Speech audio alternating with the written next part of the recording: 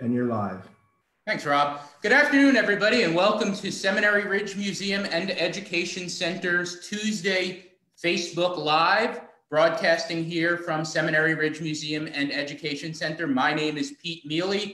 I work here at the museum as executive director. We took a few weeks off after the anniversary of the Battle of Gettysburg, but we are back bringing you stories in the areas of race, religion, medicine, and war. And we've got a very interesting story to tell this afternoon about Lieutenant Colonel George McFarland, who makes up a very big part of the story, the larger story that we tell here at the museum. And we're going to get into that pretty in depth.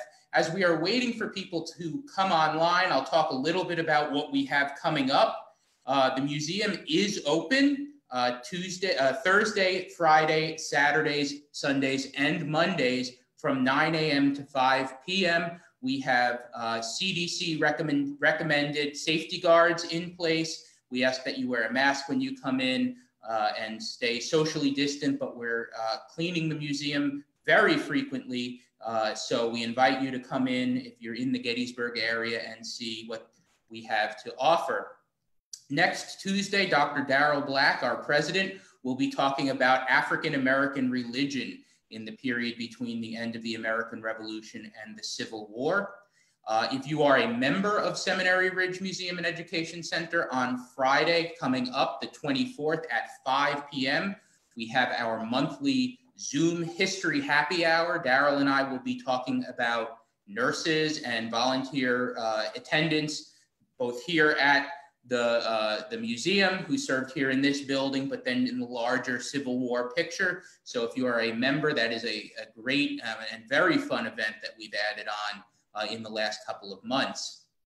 All of this is available on our website. Rob, who is in the control room next door, will be putting the links in the comments here. If you like what you see here from Seminary Ridge, joining and supporting our efforts here is a great way to become our partner. We also ask you to like and to share this video with your friends. Let them know the fun stuff that you are doing and seeing and what you are learning during these times of COVID and quarantine. What we're going to do today, I really want to focus on this generally overlooked figure in Lieutenant Colonel George McFarland. He's not an Army commander, not a brigade division commander, and he did not make any heroic charges here at Gettysburg. In fact, his involvement in the actual fighting at Gettysburg doesn't take a lot of time, but he is part of a very heroic defense, the last stand of the Union First Corps here on the west end of town, in fact, right on the seminary campus. And he's only a soldier for a short time. About 9 months is his term of service.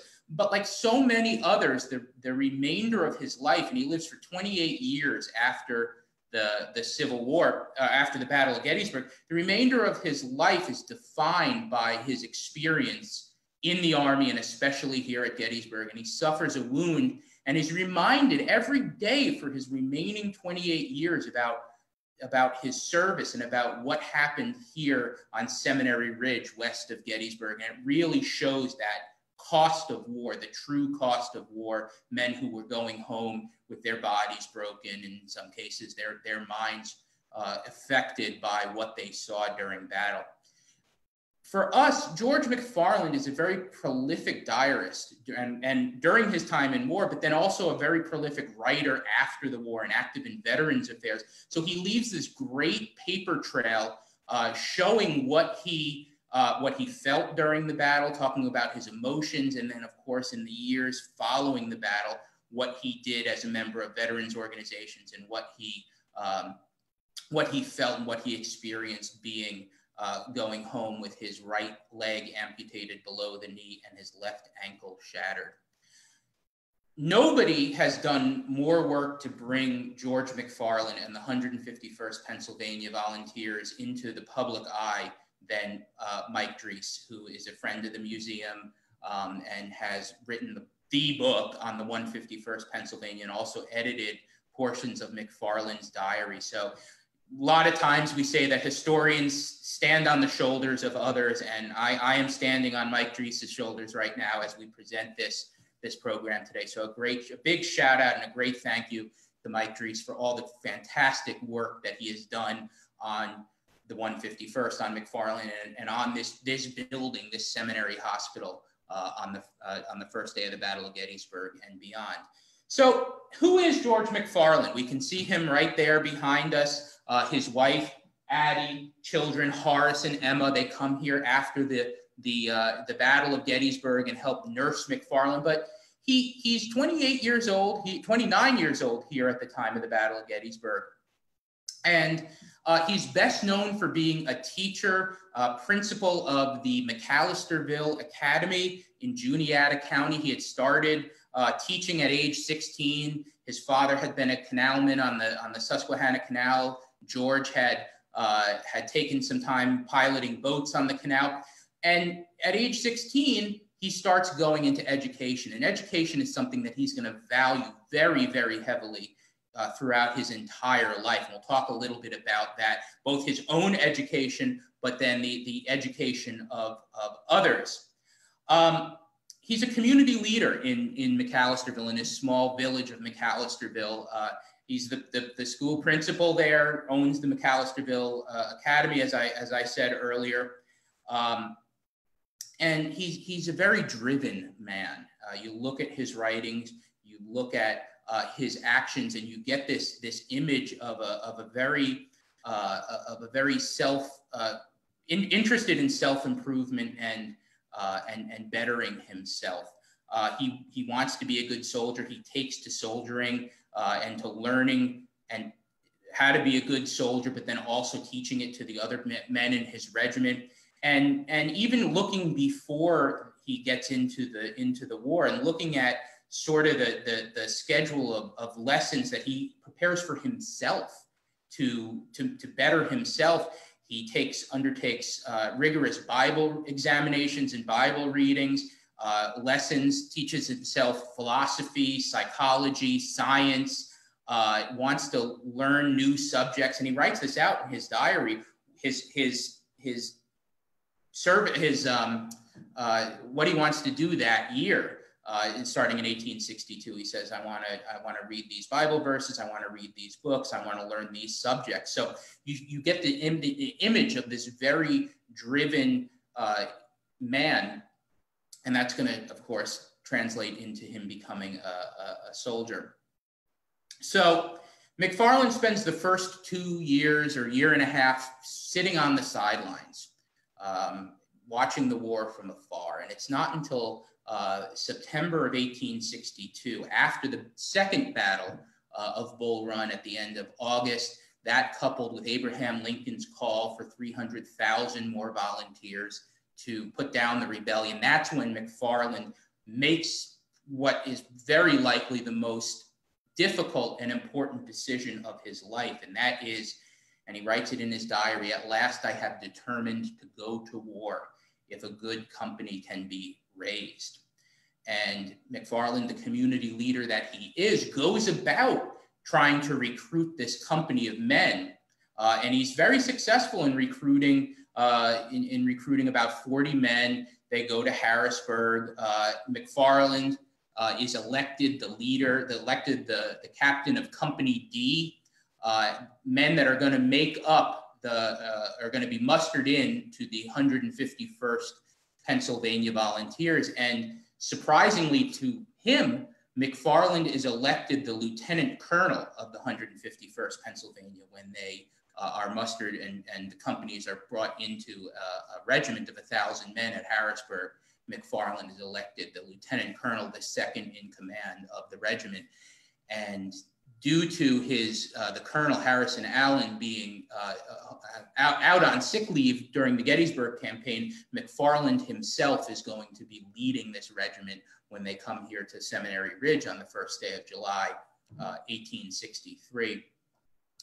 The 151st Pennsylvania is an interesting regiment to think about. And at Seminary Ridge Museum, we think a lot about sort of the individual regiments and what it says about feelings about war and communities at war. And there's a fantastic quote in a book about soldiers from the mountains of Pennsylvania, which talks about there being many Norths, that the North, the Union, the United States, was not one solid block of people against the South, that there are many different motivations for going to war. There are many different feelings about union, about democracy, about abolitionism, about anti-slavery. And the men of the 151st tend to be fighting, more motivated by a desire to maintain the Union than necessarily fighting against the institution of slavery. And there's a great quote. Some of the men even talk about why they went to war. And there's a great quote by a man named Peter Haywood, who's in Company C of the 151st. And in February of 1863, he writes, "From personal intercourse and conversation with most every man in our company, I am satisfied there is not one left whom you can induce to say that they are supporters of abolitionism, or one who voluntarily will raise a gun for the purpose of carrying out the hellish program of the radical Republicans. And that feeling not only exists in Company C, but in the whole regiment." So he's saying that everybody is not, everybody is against abolitionism. Well, that's not necessarily not necessarily true, because other people say that that I am fighting against the institution of slavery. So you can see these different feelings bubbling up in the 151st. Many of the men who make up the 151st come from the Pennsylvania Dutch region, or of Pennsylvania Dutch stock from Berks County, just about 100 miles northeast of here. And these men who had been here in America for hundreds of years, or that first wave of German immigrants who come over between the 16 and mid-1700s, had sort of formed themselves into these insular communities and want to sort of do their own thing and not be influenced by the government in Washington or the Republicans. So they see the war for maintaining the Union and maintaining democracy more than some of these movements like abolitionism and temperance and things like that. So very conservative regiment, fighting for preservation of the Union, preservation of democracy, and not so much abolition. And McFarland himself writes about this in his diary. At the dedication of the monument that we'll get to in a few minutes, he says that we were engaged in this severe and deadly battle for the preservation of the national union and the blessings it secured. So he says really clearly what he is fighting for. So the 151st Pennsylvania is going to be a 9-month regiment.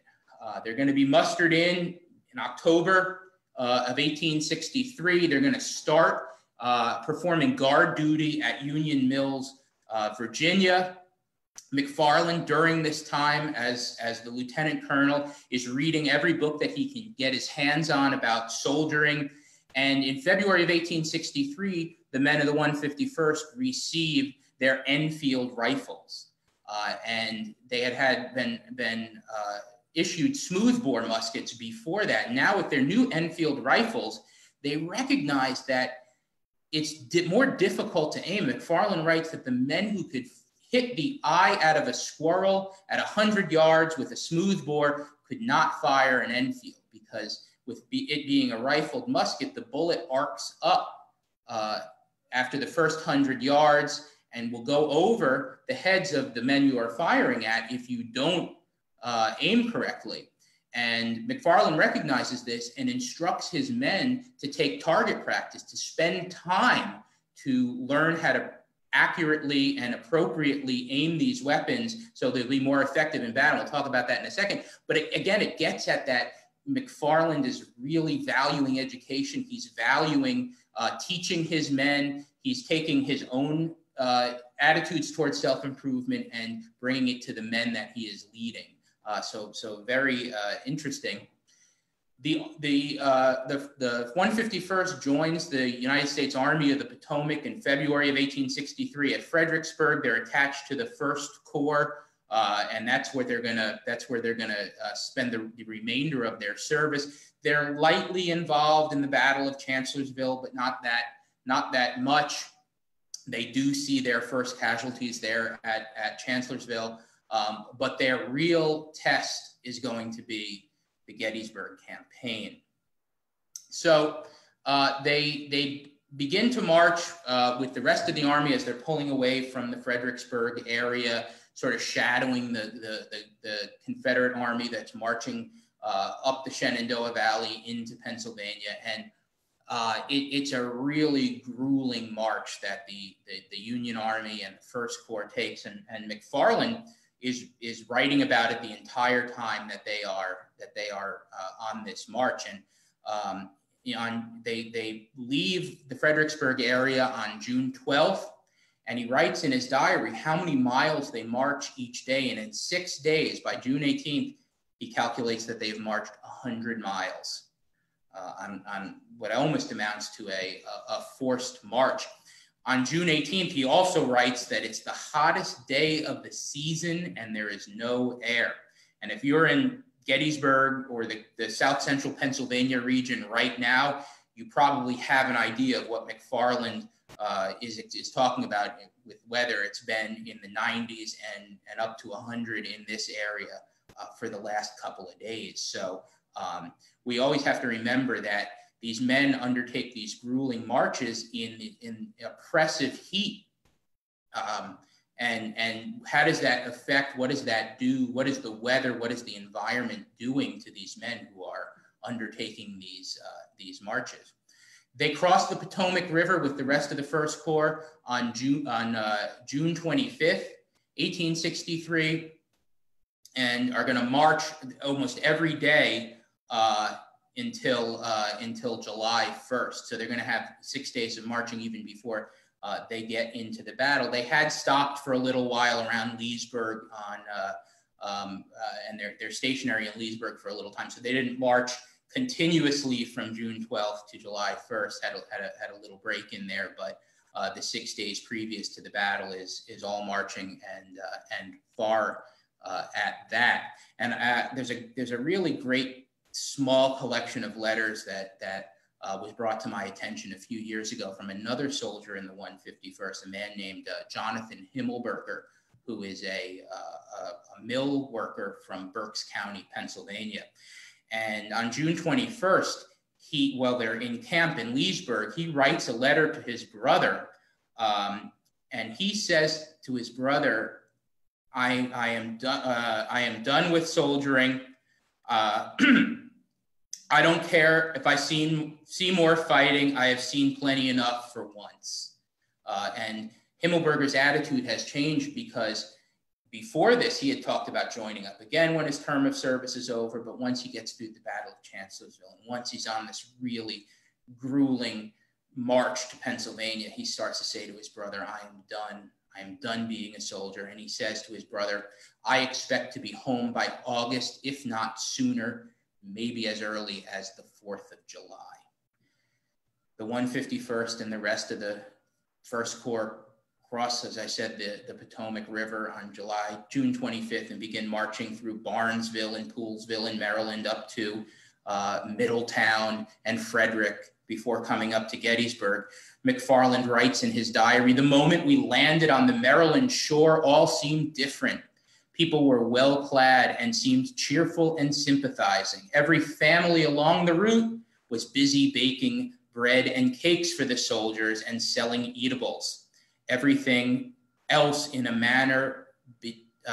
like manner betokened civilization, industry, thrift, and prosperity. He even passes a school in Poolesville, Maryland, and talks about how great it is to see a school and these kids come out, these young girls come out and wish him well as they're passing by. First time he had seen a schoolhouse in months. So June 30th, the night of June 30th to July 1st is going to be the first night that the men of the 151st are going to spend on Pennsylvania soil in 7 months. And we have to think a little bit about what John Reynolds, the commander of the First Corps, is feeling, what intelligence he's getting back from John Buford, who's already up here at Gettysburg on that evening, and how it's affecting the disposition of Reynolds' force. Reynolds' headquarters are at Moritz Tavern, which is about 5 miles, 6 miles south of the town of Gettysburg. We did a video on it for our leading up to the anniversary or Beyond the Ridge series. And he fans out his 3 divisions along about a 6-mile arc. And what Reynolds is concerned about is that his left flank will be turned from the direction of Fairfield. He believes, based on some reconnaissance that Buford had brought to him, that there is a large contingent of Confederates between Fairfield, Pennsylvania, and Cashtown, Pennsylvania. And in fact, that Cashtown was where Harry Heath's division was. And in order to compensate or to address this supposed threat, Reynolds pushes the entire 3rd Division of the First Corps out to the west at the intersection of what's today Bullfrog Road and Pumping Station Road, an area called White's Crossroads. And by pushing the 3rd Division out in that direction, they're going to be able to keep an eye on a threat from Fairfield and be the first line of defense if anything is to occur. So that's where the 151st is going to spend the night before the battle. It mists the night before the battle, so these men wake up, they're wet. They start to march towards Gettysburg. They're going to march on Millerstown Road, again today Pumping Station Road. And people are going to come out from their houses along this road and give more food and drink to the soldiers that are passing. And in fact, there are 2 really great accounts, and it shows how some of the people in this area were really excited, really happy that the Union Army had come to Pennsylvania and had come to defend them. This area throughout the entire war had lived under constant threat that the Confederates were going to raid into Pennsylvania. And now the threat was getting more real, but their defenders were coming to save them. And one soldier in the 80th New York, which was brigaded with the 151st, said, "The women brought to the roadside immense loaves of homemade bread, baked after the fashion of the country in pans as large as milk pans, and with crocks of sweet, fresh butter. As for the troops who passed in their rapid march, they offered these dainties, for dainties they were to the men who had almost forgotten the taste of good bread and butter, to the men who one after another stopped long enough to receive the treat." George McFarland himself, riding at the head of his men, is offered some sustenance from a young girl. When the troops were rushed from Frederick to Gettysburg, and this is a letter from the niece of the girl writing years later to George McFarland's son Horace, writes about George passing by. "When the Union troops were rushed from Frederick to Gettysburg, that hot July day, as part of them passed my grandfather's farm, Aunt Emily had filled 2 brimming buckets with milk and carried it out to the head of the lawn to refresh as many men as she could. Young McFarland," and this is George, age 29, "had gotten a cup of that milk." So the men of the 151st and Biddle's brigade of the 3rd Division are going to march over Sachs Bridge, the covered bridge that's still there today. They are going to march up Black Horse Tavern Road and turn off on what today is Willoughby Run Road, which sort of follows the path of Willoughby Run until it hits Fairfield Road or Hagerstown Road, Route 116 out of Gettysburg. And there, they're going to go into line of battle and move forward and actually run into the flank of James Archer's brigade. And after a little bit of firing, the 3rd Division pulls back and moves along the Fairfield Road out here to McPherson Ridge and stays in line of battle facing west. They don't arrive on the battlefield here at Gettysburg until that initial fighting had taken place, where the Iron Brigade and Cutler's Brigade slam into Archer's and Davis's brigade and push them back. That initial fighting that's going to take place between about 9 and 10:30 in the morning, the fighting that's going to see the death of John Reynolds. So the 3rd Division is going to get here during what's commonly called the lull in the fighting. And Biddle's brigade is going to be in a very precarious position. And they're going to start on McPherson Ridge facing to the west. And as the day goes on and Robert Rhodes' division appears on Oak Hill just to the north, shells are going to start falling on Biddle's brigade. And Biddle's brigade is going to turn to face to the north to counter this threat. And then they're going to turn back and face to the east to counter the increased infantry threat there. So twice they have to change position before the fighting even begins. The afternoon fighting here west of town even begins. Before the fighting is resumed at about 3 o'clock in the afternoon, McFarland's men are detached from the rest of their brigade and pulled back here to the back door of the seminary to a barricade of rails that had been built earlier in the day. And they are going to form the last reserve force that Abner Doubleday, now commander of the 1st Corps, is going to have at his disposal. This one regiment of 467 men is going to be the only force that Doubleday has if things go bad. And that's what's going to happen. Things are going to turn bad.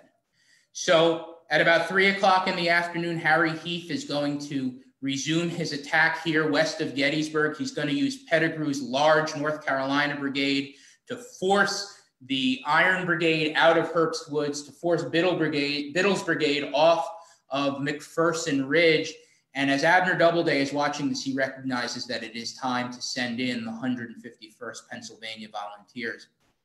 And they go across, they jump over the barricade of rails here on the seminary grounds, and they're going to march out towards the southeastern corner of McPherson Ridge. Today, it's right about where Stone Meredith Avenue is going to come in and intersect with Reynolds Avenue. It's right where the 151st monument is today.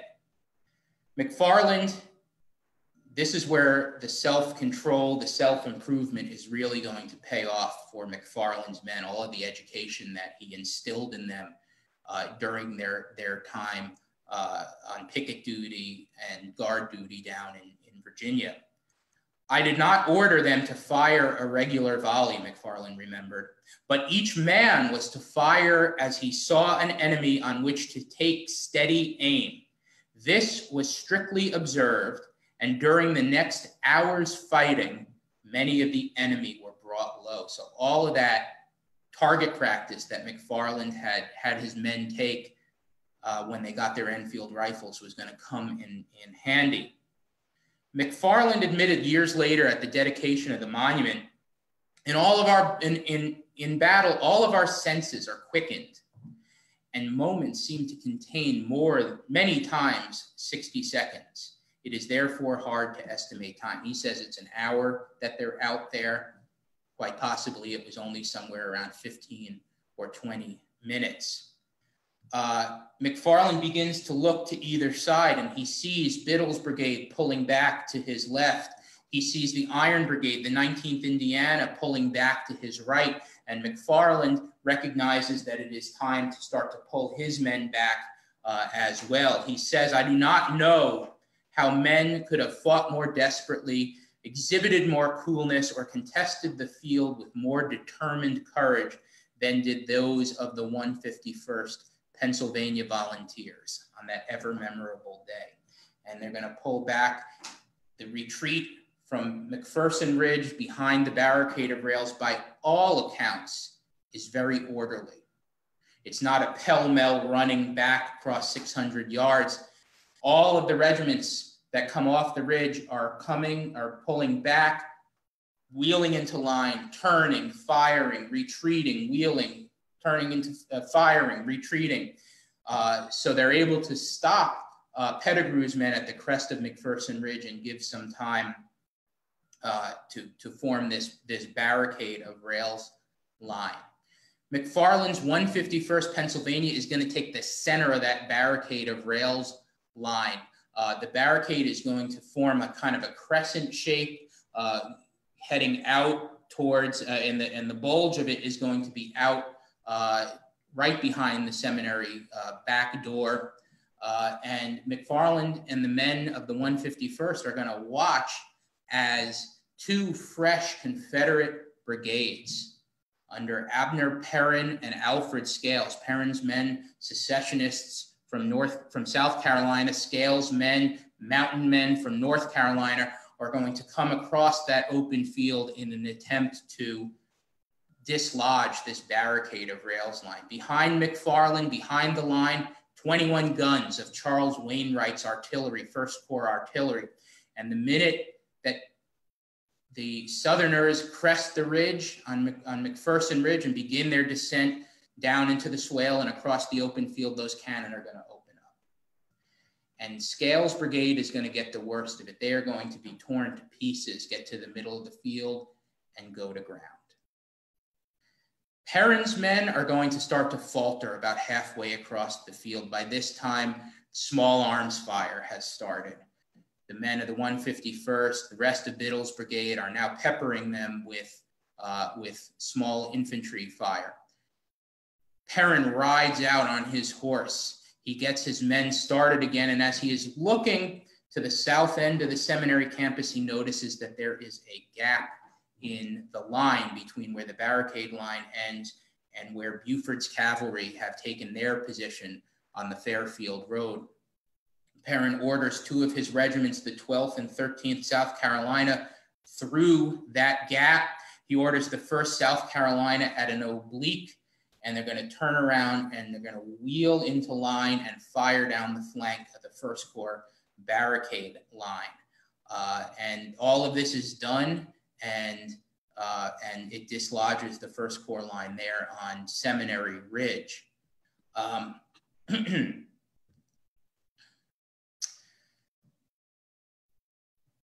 McFarland and his men recognize that it's going to be time to retreat. He gets his men up, he gets his men moving, and they're going to pass what's today the north end of the seminary building between the seminary and the chapel. And McFarland is going to be behind his men as he is doing this.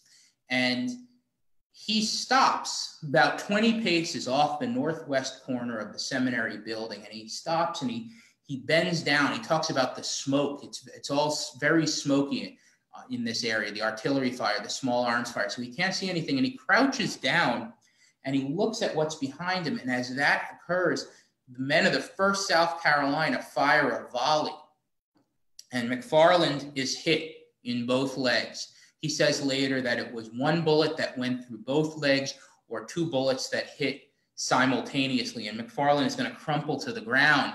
And some of his men are going to try to stop and to help him. And he says, no, keep going.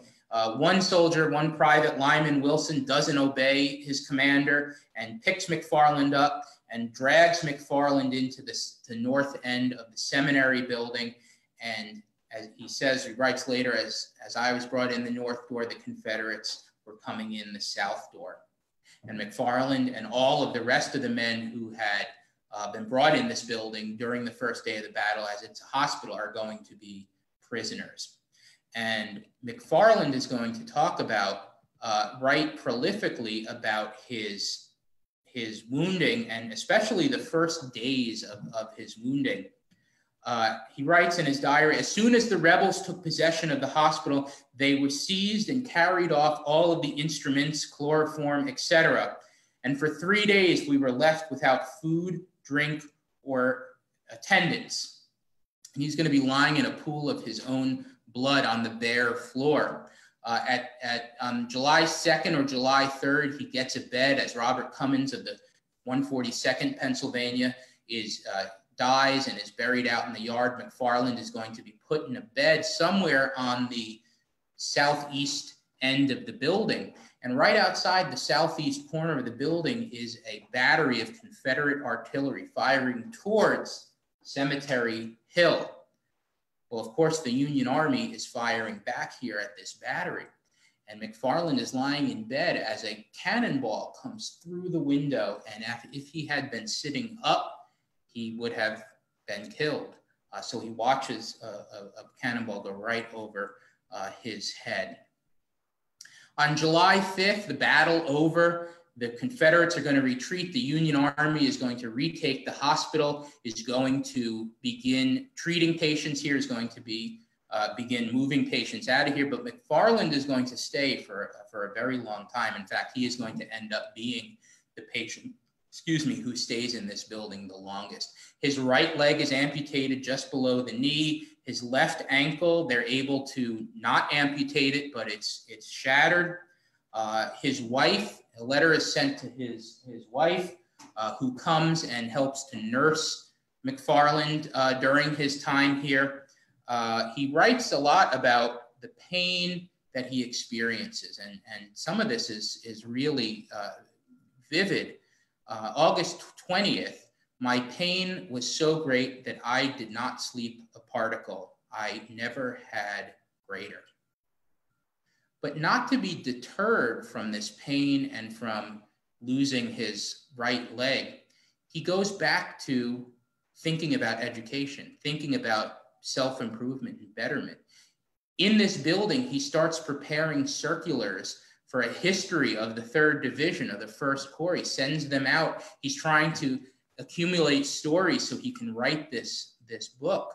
He is meeting with people like Samuel Simon Schmucker, who's the president of the seminary. If he stays any longer, he wants Schmucker to start teaching him theology. So again, we keep coming back to this highly valued education and this idea that he's never done learning. Well, on September 16th, McFarland is finally well enough to leave this building. He's going to leave. He's going to go back to McAllisterville, to Juniata County. He is going to be in severe pain. He's going to be in bed for 42 weeks. And he writes a diary entry where he talks about the first day that he stands up, that he gets out of bed for the first time, and he hobbles around the room on crutches, and he has an artificial leg, and he talks about it like it is the best thing, that after being in bed for 42 weeks, even this poor stagger around the room was of great relief. But his wounds are never going to fully heal. For the rest of his life, both of his wounds are going to be expelling bits of pus, expelling bits of bone. So that's, again, that constant reminder that of what happened here at the Battle of Gettysburg. He's going to go back to teaching at McAllisterville Academy. He's going to turn that school into a school for orphans of soldiers. And eventually he is going to become the state superintendent of the orphan school system, ministering to students who had lost their father in the war effort. So he tries, again, we get back to this, you can see the common theme here, the high value of education that McFarland has. He's also going to be very active in memory of the battle. He befriends John Batchelder, who is the first historian of Gettysburg. He's going to help Batchelder recreate and write the history of the battlefield. He's going to come back here in 1866. That's the first time he's going to return to the battlefield. He's going to look at the line, the barricade of rails line, and then he's going to be carried up to the cupola of this building and observe the battlefield. In 1882, he's going to come back here again, and he's going to meet with Colonel Joseph Newton Brown, who was the commander of the 14th South Carolina, which was one of the regiments that opposed McFarland's men on that day. He's also going to meet at that, I think this is really, really fascinating. So when he comes back in 1882, he goes to try to find the farm of the young girl who gave him the milk as they were marching here. And Frances Cunningham, who's the niece of Emily, Emily gives George the milk, says, "I think Colonel McFarland was our guest for 2 or 3 days, and he and Father drove about the battlefield. After he went home, he sent Mother a small rooted holly tree. We had never seen holly, and Mother cherished the little tree for many years." So that's just a little kind of human interest McFarland story. He's also going to be very instrumental in raising money and putting the monument out on McPherson Ridge, and he is going to be the keynote speaker there when the monument is dedicated on July 1st, 1888. And that's going to be one of his last acts. After the monument dedication, he starts to fall ill. His health declines rapidly, still suffering very greatly from these wounds that he had suffered. And he moves down to Georgia, hopefully that the climate and the environment down in Georgia will be better for his health. And that's where he's going to die on December 18th, 1891 at age 57. His body is going to be brought back here to Pennsylvania, and he's buried today in Harrisburg Cemetery. And as I said earlier, he is a crucial and instrumental part of the story that we tell here at Seminary Ridge Museum and Education Center, thinking about those costs of war, thinking about this school teacher who determined that it was time to go to war and raised a company, was elected lieutenant colonel, led this group here, and was going to get to go home at the end of July. He only had about 3 weeks of service left when he arrives here on McPherson Ridge and Seminary Ridge on July 1st. And he's going to be in this building for 2.5 months and then go home with these wounds that are going to plague him for the rest of his life. So it gives us something to ponder and something to consider about those human costs of war that are, and those questions are still with us today. So Rob, do we have any questions? I'm not seeing any at this time. Okay. But a lot of great supportive comments. Okay, well, thank you to everybody here who joins us. We appreciate your support here. This has been our Tuesday. Gosh, it's Tuesday. It's going to be later in the week already. This has been our Tuesday Facebook Live. Join us again next Tuesday at 2 p.m. as Dr. Darrell Black talks about African-American religion from the Revolution through the Civil War. I invite you to like this video, to share it with your friends, to see this awesome content that we can provide. And then if you really like us, we ask you can join and support Seminary Ridge Museum, become a member, become a partner. We thank you for all of your support during this difficult time, and we hope to see you up on the ridge soon.